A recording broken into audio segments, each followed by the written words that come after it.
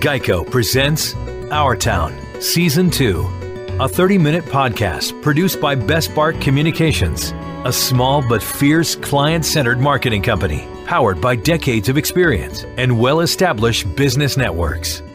Geico, 15 minutes can save you 15% or more on car insurance. Now, here's your host, Andy Ockershausen.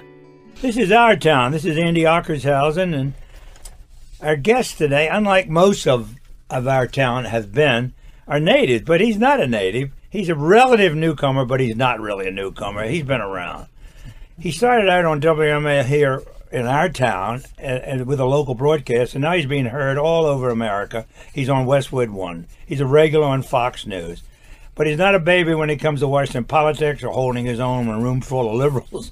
He's had a lot of experience growing up in a media family in Chicago, a family of Democrats, so I hear. His mother and grandfather were on radio and television, and his stepfather is still in the news business. He's been 20 years at CNN, and they've been preparing him for his daily talk show, and the most popular radio show, probably on WML Radio, is the Chris Plante Show. And welcome to you, Chris Plante. Well, thanks. Thanks for having me. Oh. Our Town. Yes. You're a big part of Our Town now. You have, let's say, you coopted Our Town because there are not many people do what you do on radio. Yeah. Well, I never wanted to be part of this town, you know. But here I am anyway. But I got stuck here somehow. Well, you wanted to go back to Chicago where your family was so prominent, correct?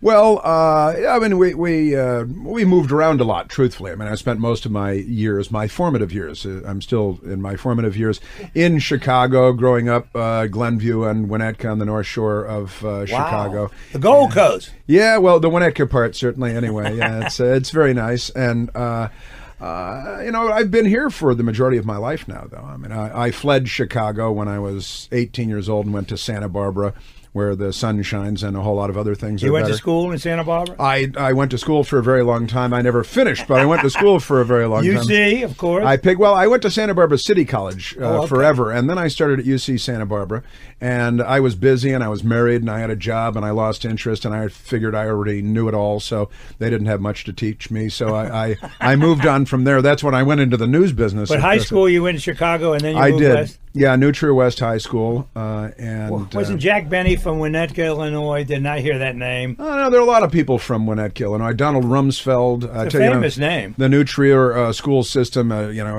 Charlton Heston and Ann Margaret and Rumsfeld. Northwestern. And all kinds of people. My mother went to college at Northwestern. One of my younger brothers went to college at Northwestern. Well, your mother was in the broadcast business when you were growing up, when you were in school? Well, my mother's father, Pat Barnes, who was not a liberal. He was a good conservative, but I didn't realize that. I didn't learn that until I started doing the radio show here at WMAO.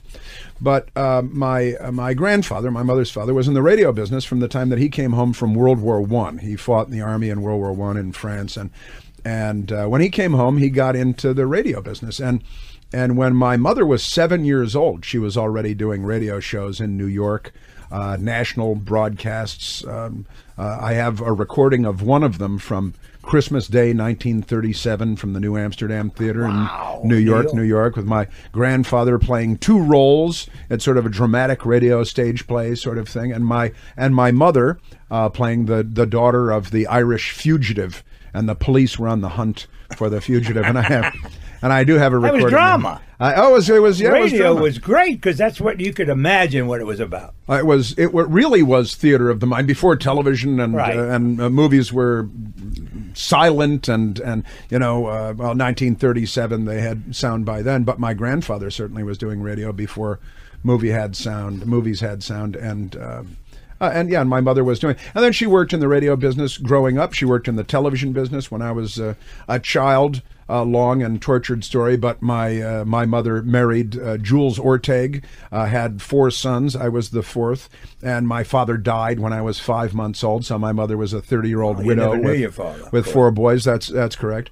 And we all moved to where her parents were. In Milwaukee, Wisconsin. My grandfather, Pat Barnes, was kind of his retirement job at WISN there.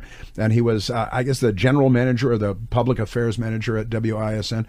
And my mother got a show at the station. It was in the early 1960s, one of these shows where her set was a kitchen. All right, and she sat there in an apron with a cup of coffee with the CBS eye on it, and had guests and talked about household things, because that was the era. She was prominent then. Was that show in Milwaukee or in Chicago? That was in Milwaukee. Well, then when the family, didn't they work in radio in Chicago also, or during the? Oh, they Chicago did. Had so many great programs that we listened to in the East. Oh, you bet. Yeah, my grandfather was on WGN in Chicago. He was on a variety of stations in New York, and I guess it was all New York and Chicago. A lot of national broadcasts. He was the voice of the Dempsey-Tunney fight out of Soldier Field in Chicago, the national broadcast of that. So he did a lot of different 100,000 people within the stadium. Just in the stadium, yeah. It was the national broadcast. It was all over he the was world. The voice of the national broadcast, and so he had a great career in radio and later in television. And my mother, from the time she was a small child until long after she had children, she still kept one foot in television throughout my childhood, my teen years. And Is your mother still alive? No, she could not appreciate you now because she's not here to know how prominent you've become. I'm sure she'd be very proud of you. I'm really sad, actually, that she didn't get to see my going into radio, her father's business. And, oh, my God. And I really enjoy radio. You know, I worked for CNN for 17 years. And I had a great time, and I did good, solid work. But the business was going south. CNN was going south. I had to things change. Yeah, jump off of that train before it went off the cliff, and then I found myself in radio, and I've been having a riot. I just have a great time doing radio. I recall Chicago radio, listening to stations. And I couldn't believe what I'm hearing, the prices of hogs and the prices of wheat. They were broadcasting that live to everybody in the Midwest would listen to WGN or WLS. Man. Yeah, right? Pork bellies. Well, hey, it's the Midwest. That's, absolutely. You know, and I'm not talking about a long time ago. I'm talking about in the 50s. I listened to Chicago radio. Yeah. I couldn't believe it. Well, the commodities exchange is there, and it's where all the hogs and the corn come from, generally speaking. We copied the helicopter reports out of the WGN, did it with a policeman flying, and we did it at WMAL. Upset the market, went crazy. Well, one policeman flying in a helicopter was our traffic reports. Yeah. We copied WGN. That ain't no bad place to copy. Did you have a helicopter, or did you just sit here and like slap your chest and go? No, we had a helicopter. Today over 270, we've got a backup near the. That's what WWDC copied us. Because you could copy it without a helicopter. So many great things came out of Chicago, and not least of which is Chris Plante. But in all these years of your work with CNN, you have covered the Pentagon. I did not know that. I thought that was new to you, but you were a Pentagon correspondent for the network? I was, yeah. Stand-up where you give the reports I did every day? only at the end. My last year or so with the Iraq invasion in 2003. I spent 17 years there, all of it based in the Washington Bureau. Is that North Capitol Street? Is that where they were? They're off of North Capitol now. We're at 111 Mass, at 3rd and Mass when I started there, and then they moved over to 820 First Street Northeast, just behind Union Station. So I was always basically down on Capitol Hill. And I was a general assignment utility guy. I started as a researcher. I became an assignment editor, a field producer, then a beat producer assigned to the Pentagon. And I spent 10 years about assigned to the Pentagon. My office was actually in the Pentagon, and covered with Jamie McIntyre, who was the on-air guy. I was the producer, but I was breaking all the news, you know. Right. Just kidding. Jamie and I were a great team, and we worked together, and we were very successful there. But our office was in the Pentagon for 10 years. I didn't report to the Bureau in the morning. I always went to the Pentagon. We covered the military and the intelligence communities. And you traveled a lot for the network? Yeah, I traveled a good deal. I spent a few months in Saudi Arabia in 1990 after the great Saddam Hussein invaded the 19th province of Kuwait, and I was the director of the network pool operation in Dhahran, which was where the whole network operation was based. And then when I was assigned to the Pentagon, and I did some other travel, political and disasters and plane crashes and things like that. But most of the good travel came with the Pentagon. And when you say good travel, they never send you to Paris. They send you to Tuzla in Bosnia. You go to Hanoi, and you go to Albania and places like that. Severodvinsk on the White Sea in the northern the world to northern Russia. Yeah, it was great. We got to Rome a couple of times, and a little of this and a little of that, but a lot of travel, a lot of the Middle East, Africa, Asia, pretty thorough globe-trotting thing. But that enlightened you in so many ways, obviously, to the world. And you brought back that to the CNN, but you also brought it to your radio audience now, correct? You can talk on a lot of things, a lot of subjects. You've seen some of it. Yeah, and certainly I've got a good background in journalism for what I do now. Right. Picking apart the abomination that is journalism so often today is one of my great pleasures. And also, I mean, I do bring the national security background, the intelligence, the military things, and I know one of the things that was brought up was the September 11th attack. I was assigned to the Pentagon September 11th and watching the planes hit the buildings in New York at home while brushing my teeth, and then calling Jamie McIntyre on the phone, who was driving in with his top down listening to country music on the GW beautiful Parkway. Day. Beautiful day. And I told him, hey, a plane just hit one of the towers in New York. You see? He said, no, I'm listening to country music. He said, well, if anything else happens, let me know. And I said, okay. And a couple of minutes later, I called him back and I said, well, something else has happened. A second plane hit, and this one was clearly an airliner. And we agreed. He turned his music down, and we agreed that it was Al-Qaeda, that it was bin Laden, that it was a terrorist attack, and that it was on. We had sort of seen this coming some fashion or another for a long time, and it was on as of that moment. I hopped in my Lincoln Town Car and raced to the Pentagon. And as I was pulling into the parking lot in North Parking, the plane hit the Pentagon. And it was kind of on the far side of the building from where I was pulling in.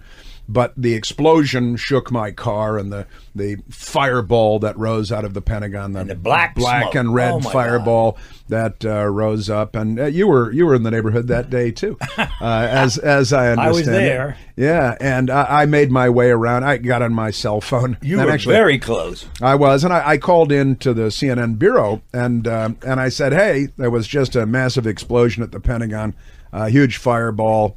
And I couldn't say that I saw the airplane because I hadn't seen the airplane, but I had a pretty good idea what it was, and started making my way around the building. Was nearly shot to death by a Pentagon police officer who had me get out and do a kabuki dance and play Simon Says and things for a while. You look very suspicious. Well, I'm a a swarthy, and your Lincoln Town and my Lincoln townhouse and everything. And I had my headset on with my folding Motorola phone on my waistband, and I got out of the car, and who knows, I looked like I was wired for something, and I get stopped at TSA all the time too, so I guess I just have that look. I need a little extra security. But I did get on the phone and call into the CNN bureau. I said there was this explosion, and the supervising producer there, who I got on the phone, said, are you kidding me? Do you know what's happening in New York?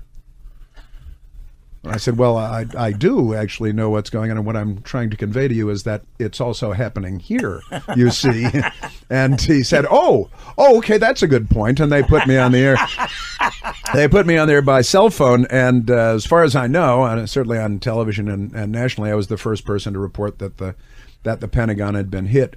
And I made my way around to the other side and saw Donald Rumsfeld coming out with the corner of a stretcher, and he was trying to help. Was there when the wall collapsed, when the side of the building collapsed. So yeah, he was. He's a great guy. I always liked Donald Rumsfeld very much, and they say he's another Winnetka boy and a New Trier boy. So, yeah, you mentioned it. We have that connection. Well, the amazing thing about that plane, and I happened to see that Pentagon every time going. I was at Army Navy Country Club. The airplane, American Airlines, came right on top of it. We knew what it was. Yeah. That they had reinforced that side of the building. Thank God. If it had hit somewhere else, it would have been a much more of a disaster. Yeah, it could have been much worse. It had just, they were in the midst of the renovation, the 10-year, whatever it was, renovation of the Pentagon. And that wedge had just been completed for the most part. And the wedge next to it is where it collapsed. Is that right? I didn't know. Yeah. What did it do on the inside? Did it get to the inside ring at all? Well, there are 5 rings. It made it through 2.5 of the... Didn't get into the middle. Not all the way into the courtyard, but that's a long walk. So, I know. That's a lot of concrete. Yeah. Well, Chris, a great story, and Chris Plante is telling us about his career at CNN, and we're going to come back after a break and talk about his career as the prominent WMAL radio voice. And this is Andy Ockershausen. This is Our Town. Daddy, where do babies come from? Honey? Mommy went to the store. Oh, well, you see, there's a mommy and a daddy, right? Right. And see, when they call Geico, they could save a bunch of money on car insurance. Oh, really? And that makes them happy? Yes, that makes them very happy. That's good. Yeah. Well, I'm glad we could have this talk, Sunshine. Geico, because saving 15% or more on car insurance is always a great answer. You're listening to Our Town.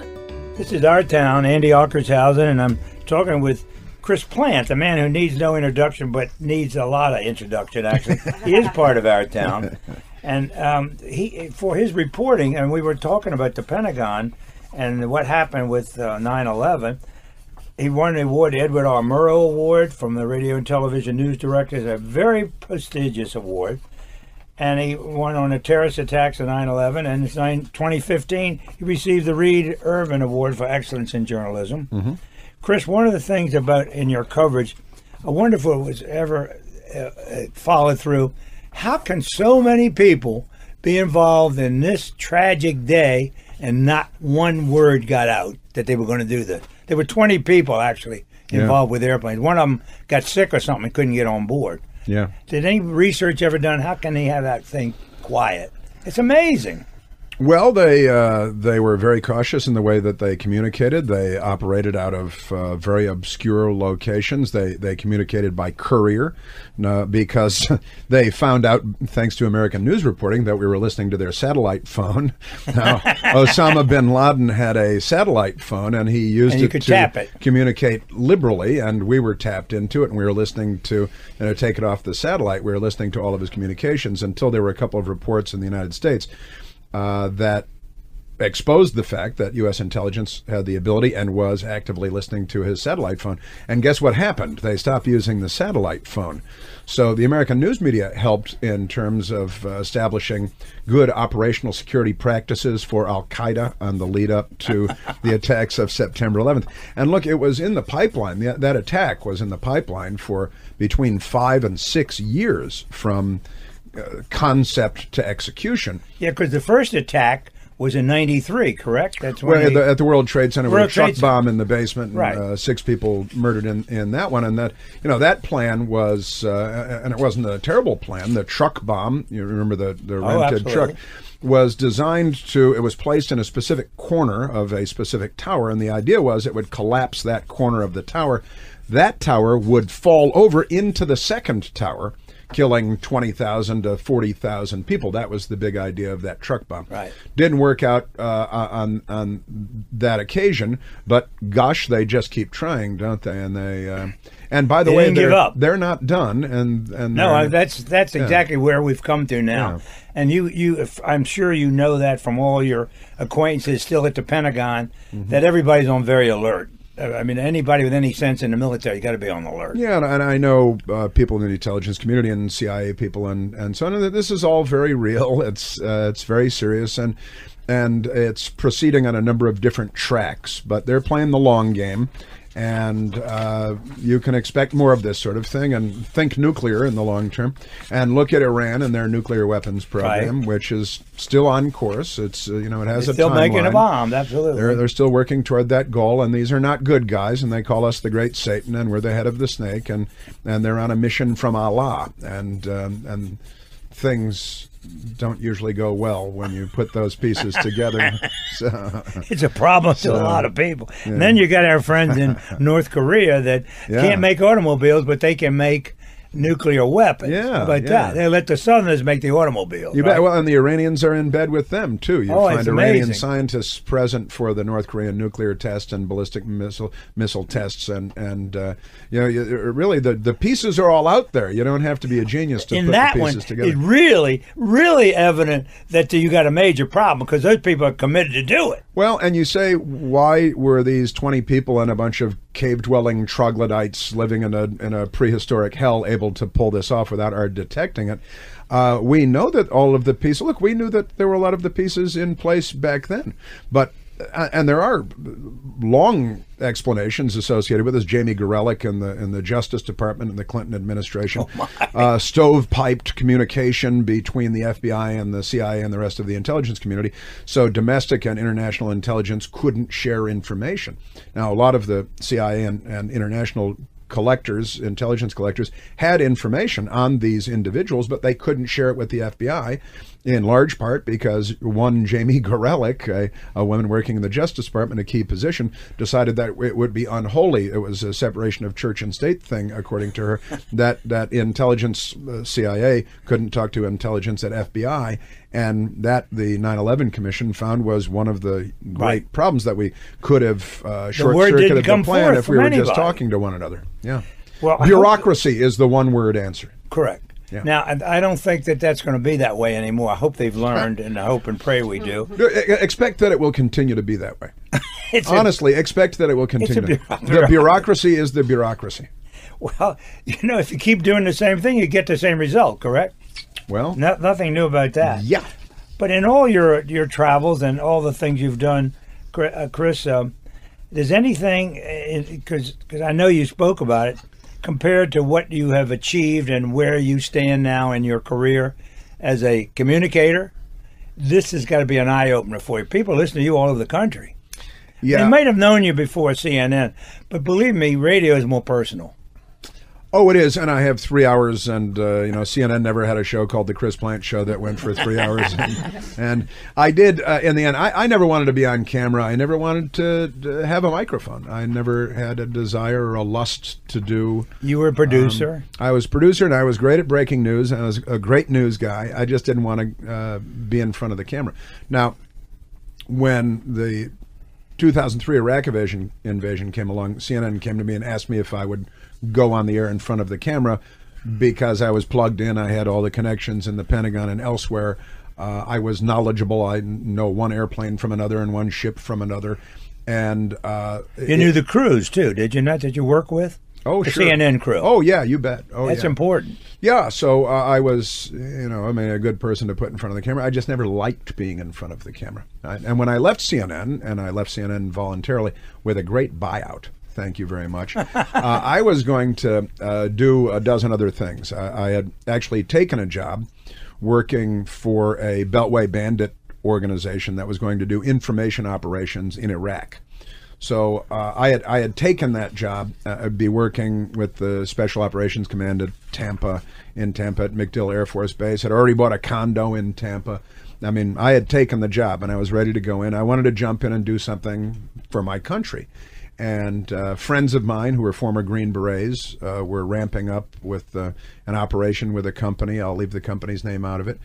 And we were going to be doing I.O., information operations, in Iraq and perhaps beyond. And there was a scandal, believe it or not, with one of the Beltway bandit companies that was, God forbid, paying people in Iraq to write positive editorials in the Baghdad newspapers about the United States military and the United States of America. So when Congress found out about that, they had to put an end to it. So they put an end to anything positive being said about the United States or the United States military in Iraq, and in the process, they put the kibosh on the operation that I had joined. So then I was once again without a job, a man without a future, and I ran into Chris Berry at a party. Chris Berry was at the time the general manager of WMAL, but I didn't know him. Really? No, I didn't know him. No, my best girl was talking to his best girl at a party. I was standing around with a drink in my hand, looking around the room. I thought maybe your stepfather had played a role in your... Oh, God, no. Getting me here? Yeah, the WML connection, but that's not true. You told us something. That's great. Chris Berry met you for the first time. Then. Yeah, and we spoke for 5 minutes. I kid you not. Chris Berry and I, we had never met. We spoke for 5 minutes. I still didn't know what he did for a living. He said to me, tapped me on the shoulder, and he said with his index finger, poke, poke, poke, and he said, "You need to come in and do a radio show." And I said, "Who are you, and what are you talking about a radio show?" He said, "We're going to have lunch tomorrow." I said, "We're going to have lunch tomorrow, are we? Okay, we're going to have lunch tomorrow." He gave me his card. I think it's classic Washington blow-off. We're not going to have lunch tomorrow. In fact, he called and he said the next day, he said, "All right, noon." He named the restaurant. I went and had lunch with him.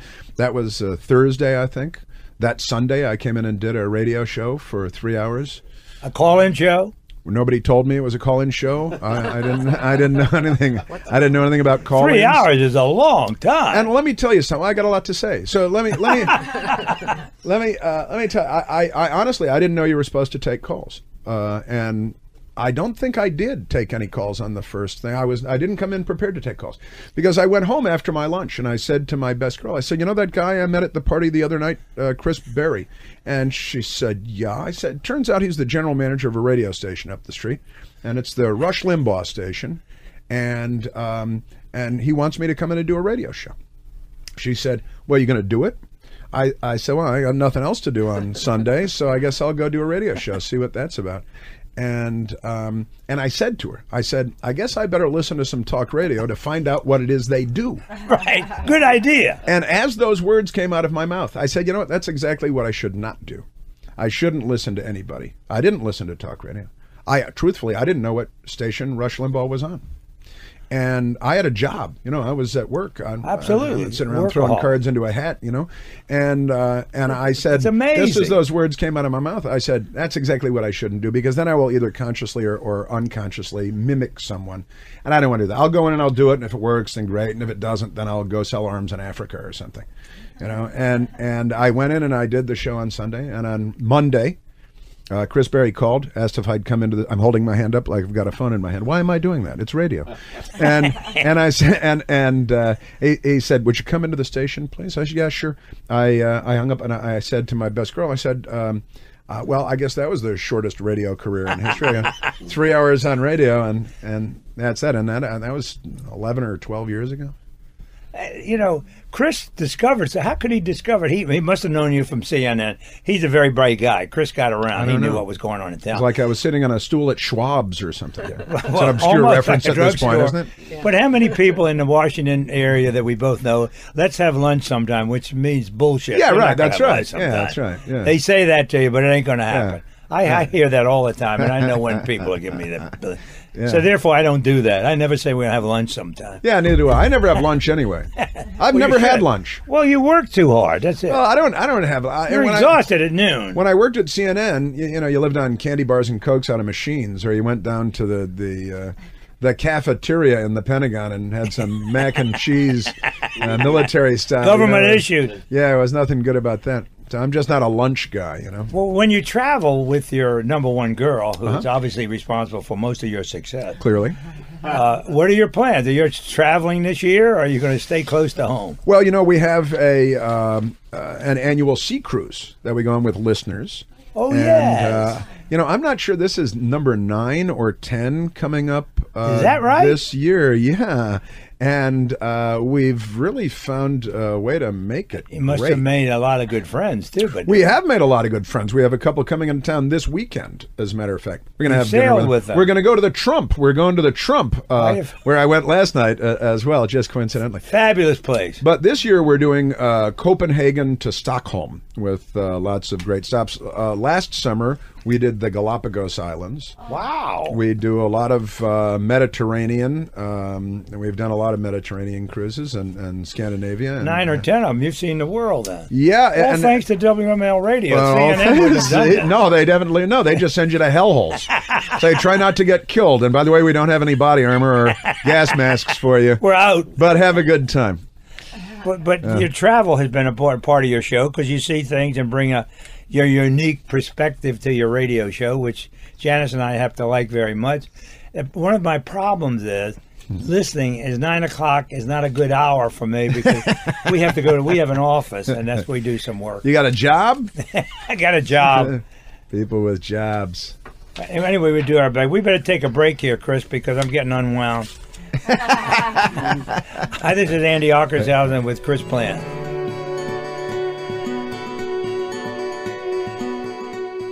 Are you still promising yourself or your spouse to get your will updated and a good basic estate plan in place? Are you finally ready to make sure you don't leave a mess behind for your family to clean up? Give me just 2 hours and I'll show you how. I'm attorney Mike Collins, host of radio's Legally Speaking show. Come to my seminar and I'll teach you what you need to know about wills, trusts, taxes, probate, how to keep your money in your family. Register now at MikeCollins.com, and I'll even waive the tuition. That's MikeCollins.com. Hi, Tony Sybil here to tell everybody about our newest restaurant over off New York Avenue. It's called Ivy City Smokehouse, 1356 Oakey Street Northeast. right next to the Heck Company warehouse. It is terrific, and we have the only seafood smoker in the District of Columbia. So when you go to your grocery stores or your delis, ask for Ivy City products. 202-529-3300 or ivycitysmokehouse.com. You're listening to Our Town with Andy Ockershausen. Brought to you by Best Bark Communications. Talking with the star of WML Radio, Chris Plante. To me, you're a star, Chris. Thanks. And a thing that's fabulous to me is the reach that you have achieved in a short period of time. And I think 10 years is a short period to me for my years and what I've been through. And I'm so pleased with you and your WMAL broadcast and your listeners. That's how important you are. You're important to some people who depend on you, and they listen. Yeah.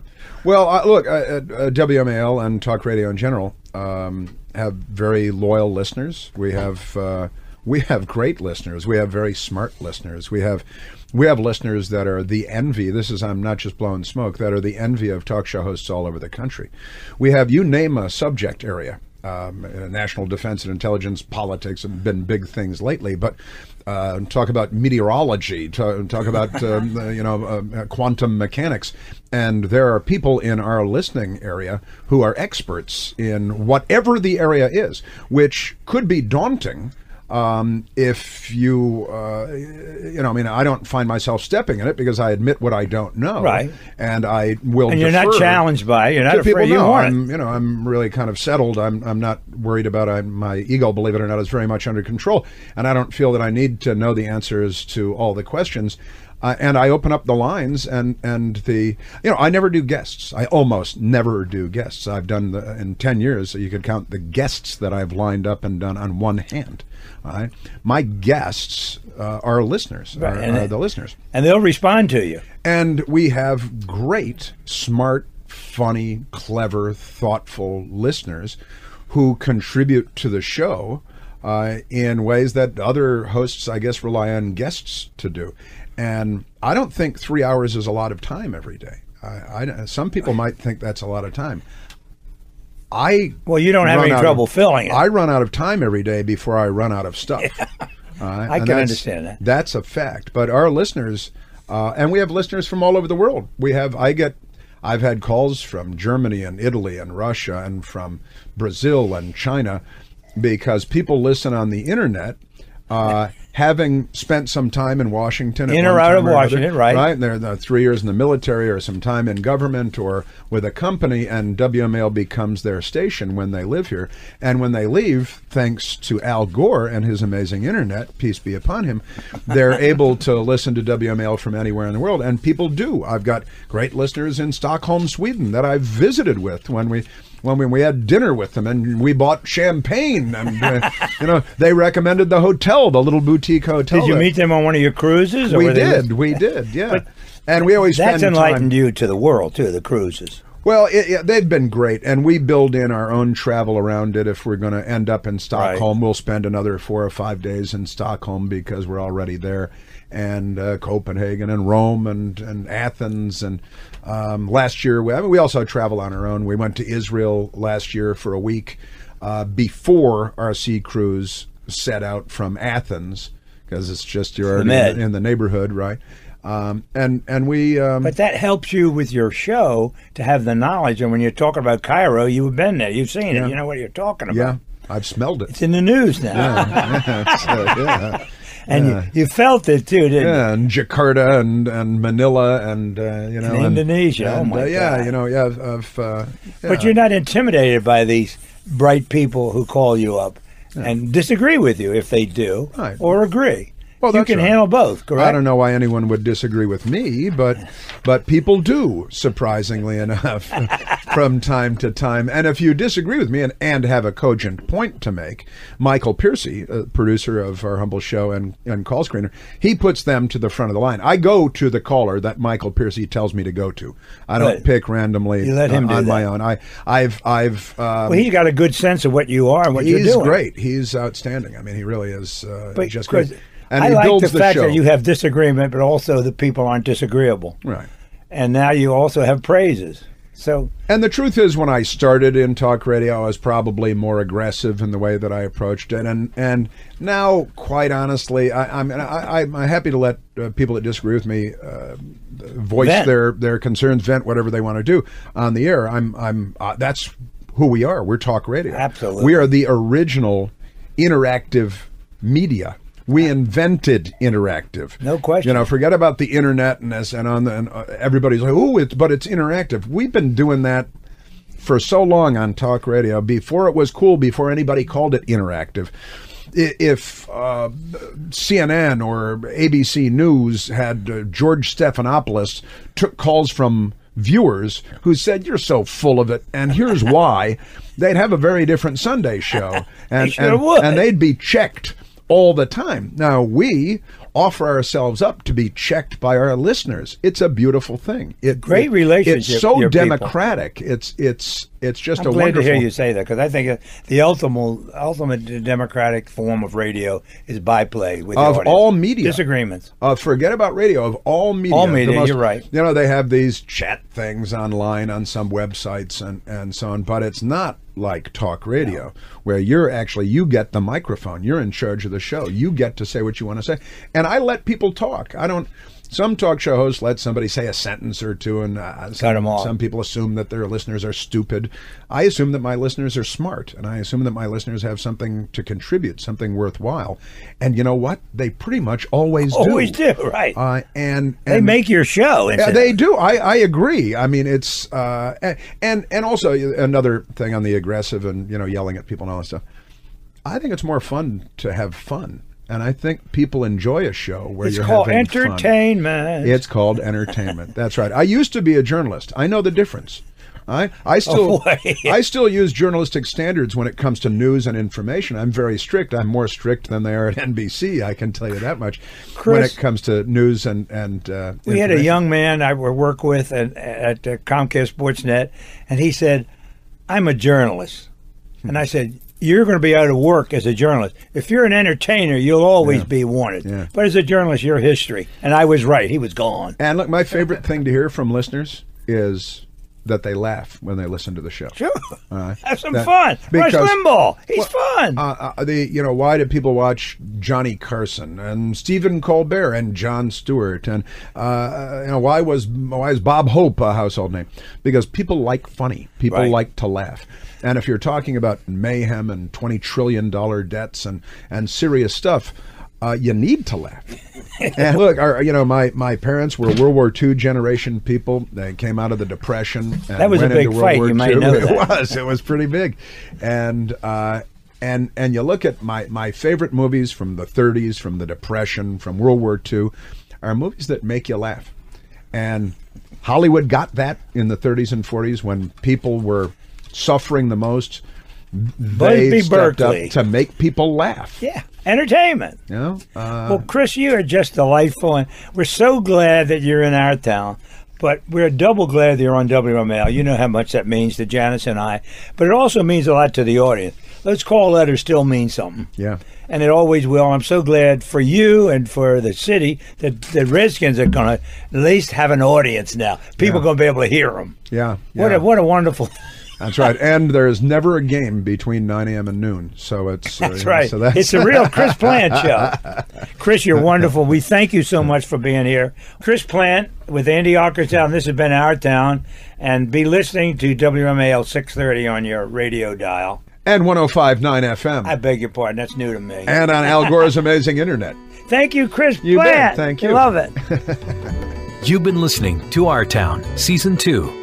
Presented by Geico, our hometown favorite, with your host, Andy Ockershausen. New Our Town episodes are released each Tuesday and Thursday. Drop us a line with your comments or suggestions. See us on Facebook or visit our website at ourtown.